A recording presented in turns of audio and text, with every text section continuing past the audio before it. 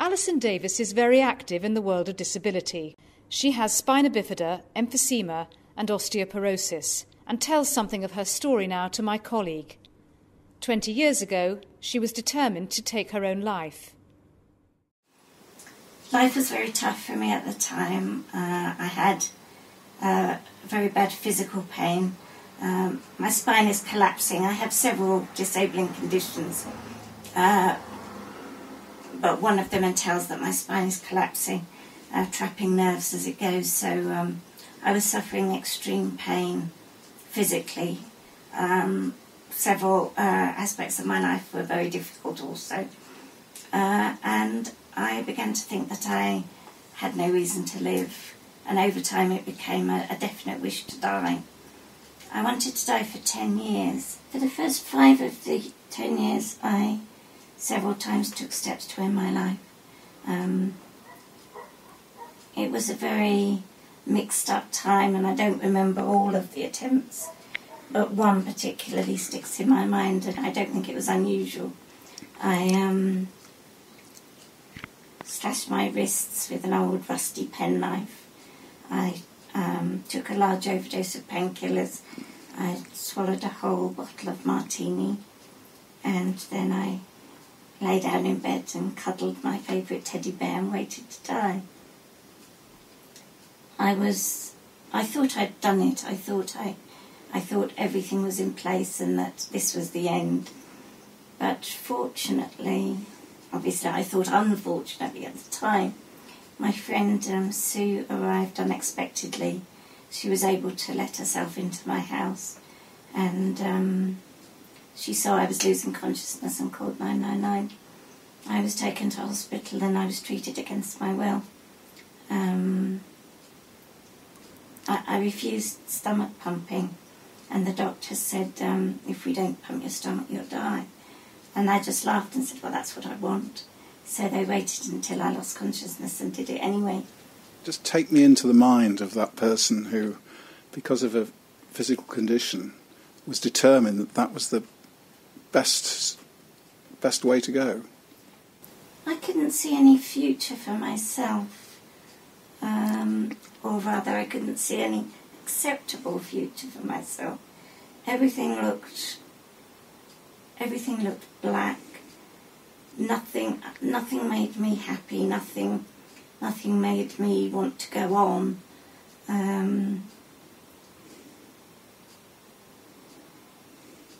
Death seemed very attractive. I thought of it as a complete ending of everything. I thought it would just be oblivion, and that's what I wanted, oblivion. But it actually wasn't available to you. How did you feel about that? You were angry. Yeah, when I woke up, I was really angry with the doctors for having saved my life. Now, of course, I'm eternally grateful. But I've never been able to tell them that. If assisted suicide had been legal at that time, there's no question but that I would have requested it. And under the rules that apply in other places where assisted suicide is legal, for instance, Switzerland, the American states of Oregon and Washington, I would have qualified under the rules that they propose or that hold in those places, and I would have requested it, and my request would have been accepted. And had it been accepted, well, of course I wouldn't be here talking to you now, and I would have missed the best years of my life. I'm wondering if we can extract, to help other people, what it is that you need to be able to not feel like you did and to be able to come through it. I was fortunate in that I had many friends, particularly Colin, who's now my full-time assistant, who helped me with practical support, with emotional support when times still seemed very bleak. Because although I stopped actually taking steps to end my life after 5 years, I still really wanted to die for another 5 years. And it was only because I had the good supportive friends who had the courage to say, that's not the right way to go. Your life does have value. You know, it has value to us, and we will help you. And eventually they helped me realise that they were right. That and a trip to India when I met with a group of disabled children who eventually I started a charity for, and who loved me and hugged me and called me mummy.